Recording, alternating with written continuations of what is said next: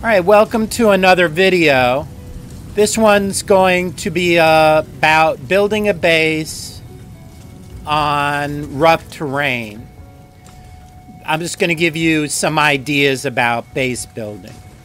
So here I am in Galaxy, what is it, number 7, Buddelanger. And I needed some magnetic ferrite, so I set up a mine for my Buddelanger base. And I mean, the terrain's not that bad here. There's flat areas and stuff. But I wanted my base up on the hill, and I was thinking how to do that. By the way, if if I talk about making a video and you want it, give me some feedback, because if I don't see interest, I might not make the video. Okay, so here's the idea. First of all, I noticed the cost for the foundation is 100, but the cost for the cuboid room frame is 50 pure ferrite.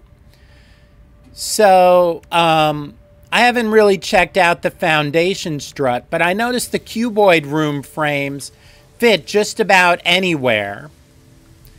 And if I put a cube up on top, the cubes just cost 100 pure ferrite. I am able to put a prefab door on it, and I'm able to put the infrastructure ladder, which is 20 ferrite.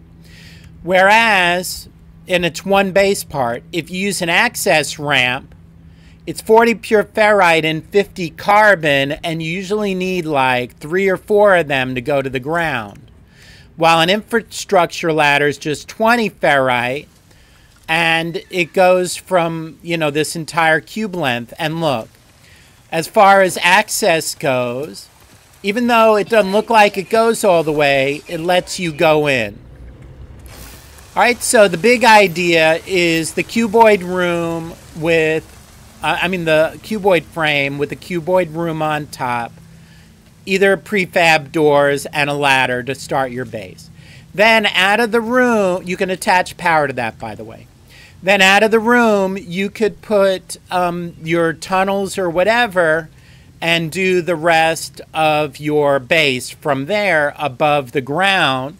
We do it above the ground because the ground can often grow up into the base, and that's not very useful if you have a bunch of terrain coming up in your base.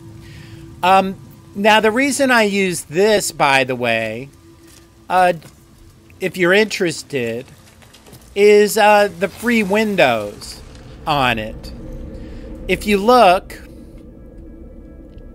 the deep water chamber is 180 pure ferrite and comes with windows, while the cylindrical room is more, 250 pure ferrite, roughly the same size, and it has no windows. So the deep water chamber is actually a better deal.